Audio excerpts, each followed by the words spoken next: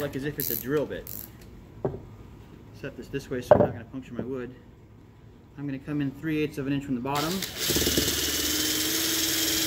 I'm going to use this as a drill bit to, all we're doing is compressing all the grain out of the way, and it will stop the wood, which is pretty soft because we're using pine, from splitting.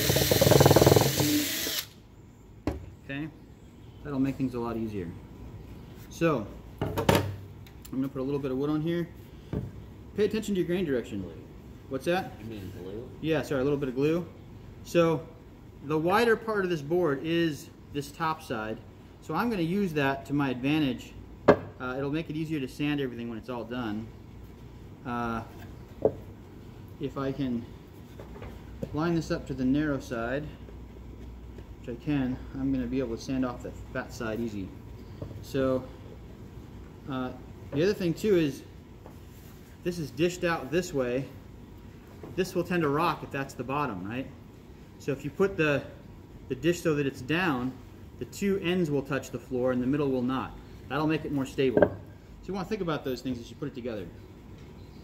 Also, if this is cupped this way, I want that cup to be towards the inside of the box, so the corners come together on the project. If it's coming off the project like this, it's going to be really hard to make it nice. So I got to flip it over like this. Just be mindful of those things as you're putting it together. So put a little bit of glue on here. See if we can get this glue bottle to work, though it's kind of dried out.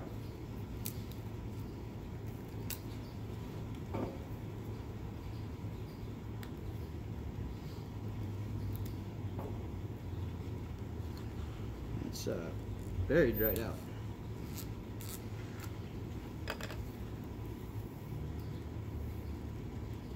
Pause and grab another glue bottle.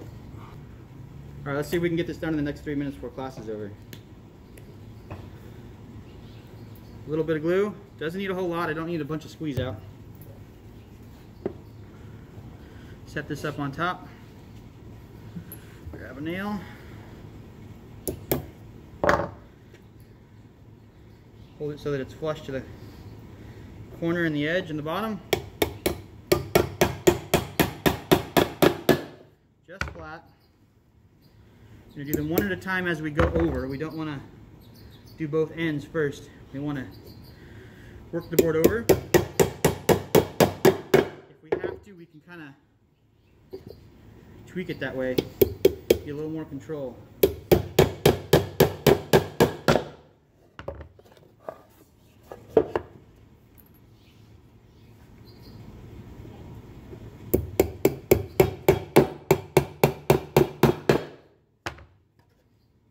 Okay, so now that one's done. And then the glue is what's holding it in place, not the nail. What holds it in place before the glue dries. Yeah, they're both holding it. The glue will hold it long term, the nails are holding it short term. Yeah. So I'm gonna line this up this way. I think we spread a little bit. I'm gonna flip it back over where I can see it. So I'm gluing this bottom to the side. I'm not gonna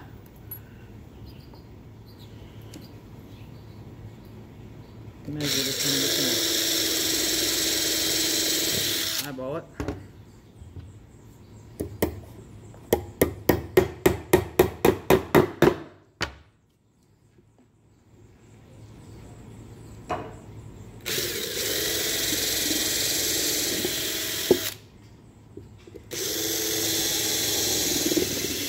These nails are in the bottom, so you won't see them.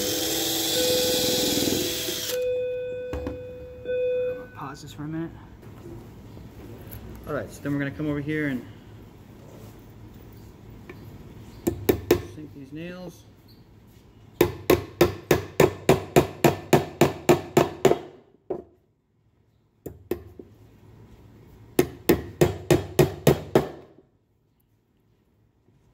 Just flush, we don't want to dent the wood. So now we have this U shape with two pieces on the end and one on the bottom. It's the same width as this piece, that's very important. So we're going to stand this up on end. If you have to do a little bit of correction on this, this would be the time to do it. Hopefully these boards were cut pretty square, but you could take a file or some sandpaper and clean this end up a little bit before you nail this next piece on if you had to. So again, that curve angled down, that's important. We're going to do the bottom first. Get that lined up on the bottom.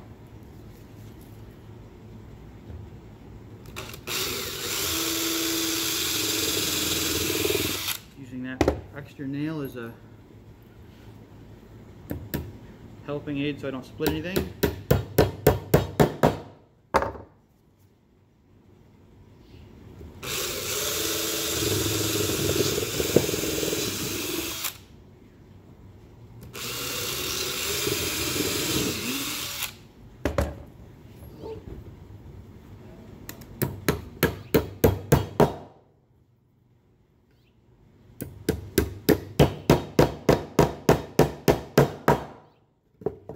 Going into a knot.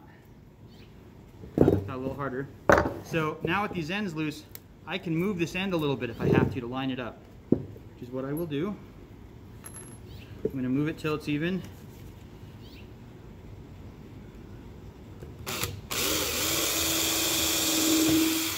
And as far as my placement goes, I want to be at least 3/4 of an inch from the edge. So I'm coming down about 3/4 of an inch to 1 inch. And then I'm putting my first nail. I don't need to measure that just because I've done it so many times. I can measure with my eye very accurately, but you guys may want to get out a ruler for that.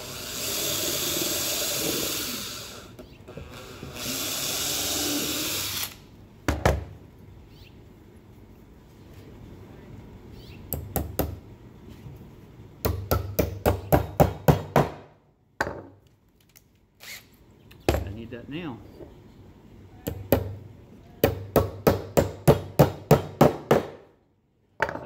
I want to put at least 3 nails in this end piece here and 3 here, so I'm going to go grab a couple more nails and we'll keep going. Let's chuck up a fresh nail.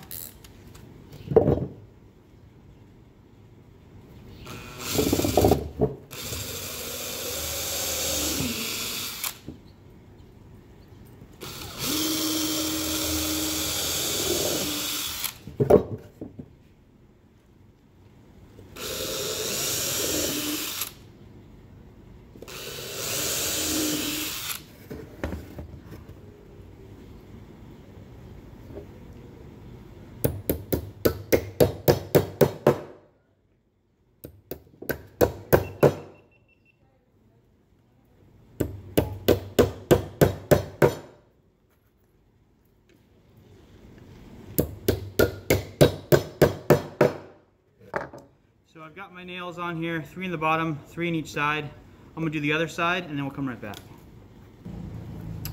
Okay, so now I got everything cut out, nailed in. I've got a general box shape. I need to go back and clean up all the squeeze out I got from glue, which I'm just doing with a wet towel.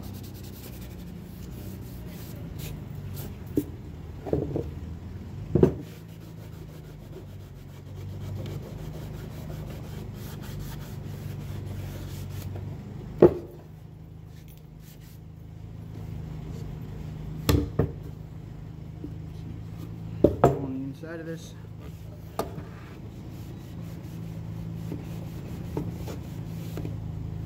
Okay, so now that I got the squeeze out cleaned up with the wet towel, now you get to use that nail set. So most of the time if I'm making a rough toolbox like this, I don't care if the nails are really exposed, but you might on the bottom because you don't want them to scratch anything. So what we're going to do is just put these right on the head of the screw, and we're going to tap them in just a little bit. See if I can reposition this to where you can see one. So we're going to take this screw, we're just going to hold this right here, and then we're going to tap that in, and it's going to sink the screw in, or the nail, sorry, just below the surface to where you could put putty on it and hide it. But for me, the real primary reason to do that is so as the wood expands and contracts, it's not going to be scratching the bottom floor or popping out. don't want to go in too far either. You still want it to hold just in about a 16th. Okay? Like I said, you could do the ones on the ends, putty them over there if you got putty. You could take sawdust and mix it with glue and use that as a filler if you got fine sawdust. But these hand tools usually give us more chips, not really sawdust, so it's not going to be very good putty. The sanding process, when you sand everything, you can collect all that fine dust from sanding and use that to make your putty. Okay?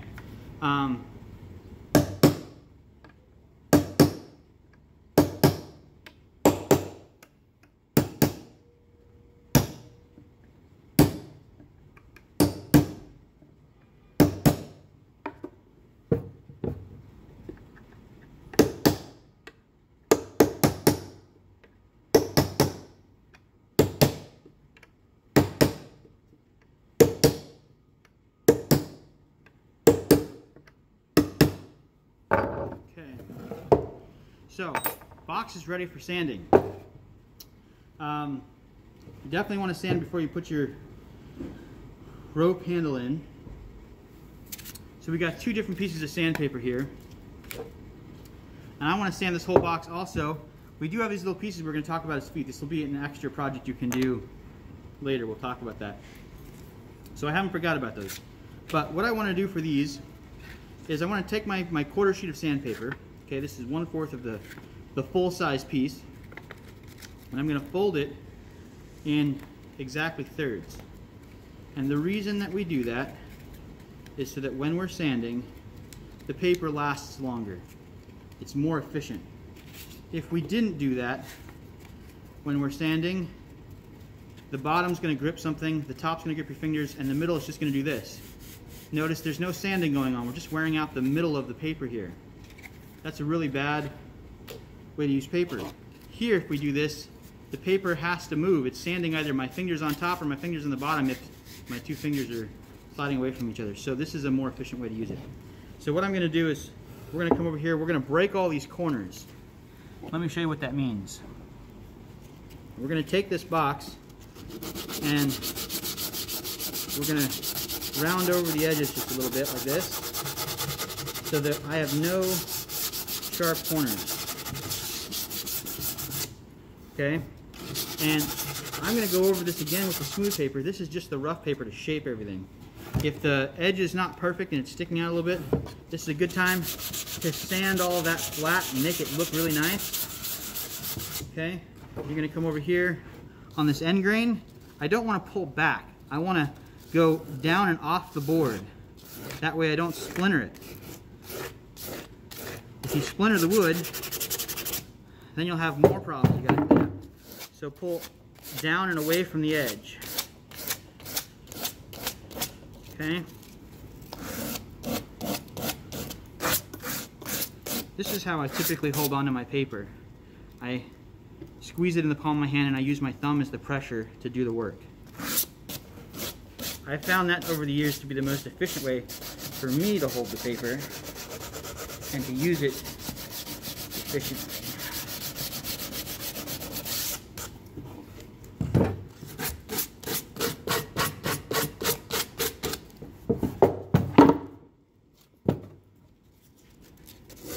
Obviously, you gotta change positions depending on what you're doing sometimes.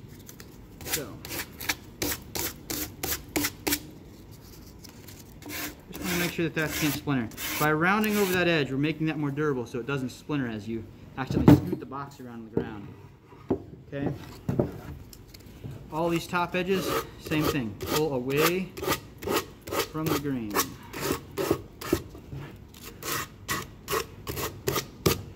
And then I would also suggest that you sand enough to sand your pencil marks off too.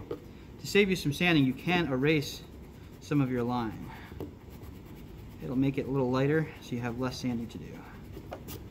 Okay? So we're going to go back and get all that stuff,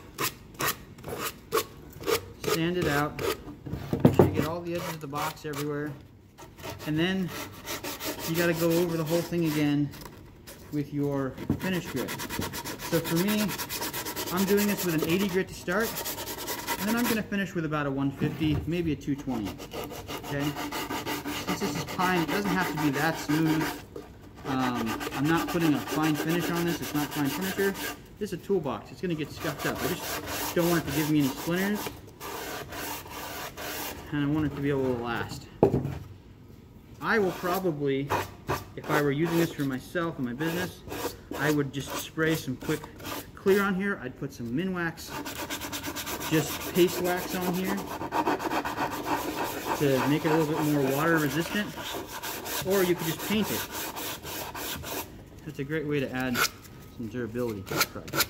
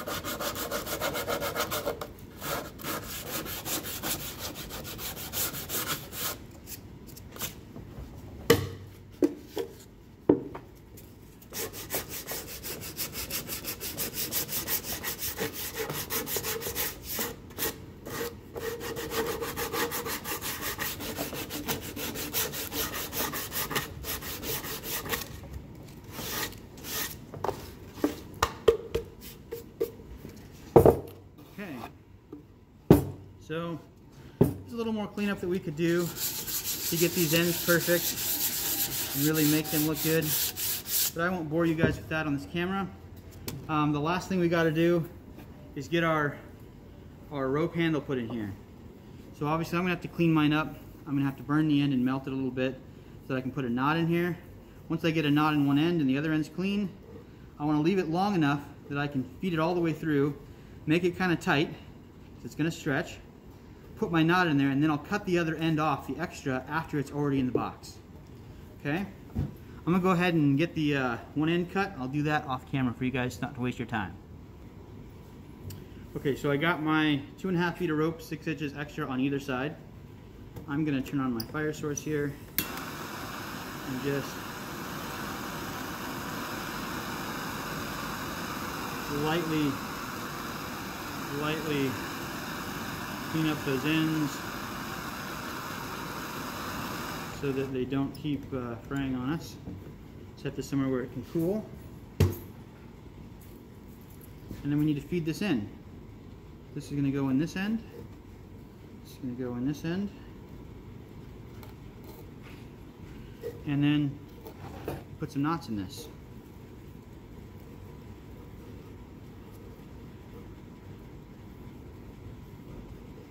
So I'm going to work this knot as close to the end, as tight as I can, and then I'm going to double it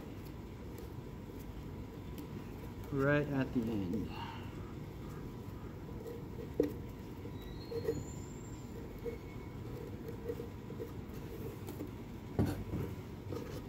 Okay. Now I got to do the same thing over here. The difference is on this side, I want to get the knot as close to the other end as I can. So I'm going to start with a rough knot, and then I'm going to pull this tight.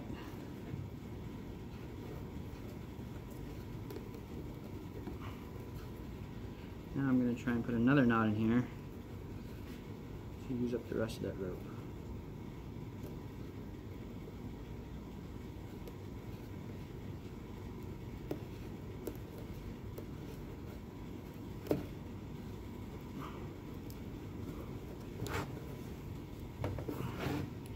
Okay, so you can see the rope stretches a little bit. As I pull on it, it's going to stretch out, and as you put weight in the box, it's going to stretch out. That's why we start with it really, really taut or tight. If you want, I do have a little bit of end here sticking out. This could be trimmed. This side looks fine. You could cut this and then reburn it with a fire source. Make sure you have permission to do that with whomever if you're a miner. And you always want to make sure you're working safe. So I'm going to go ahead and cut this.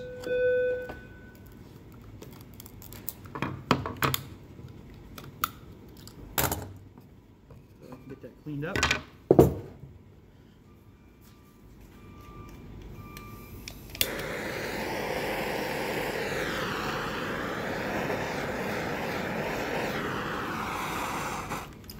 And that's it. That's all we need. So there you go, guys. Completed toolbox project. A little tote for you to put your tools in or something else. My brother and I still have one of these things from when we were kids, one of our first projects we made in Cub Scouts. It's a cool little project. It's very simple. It's a great way to start learning, great way to learn the hand tools. I hope you guys have some fun with it.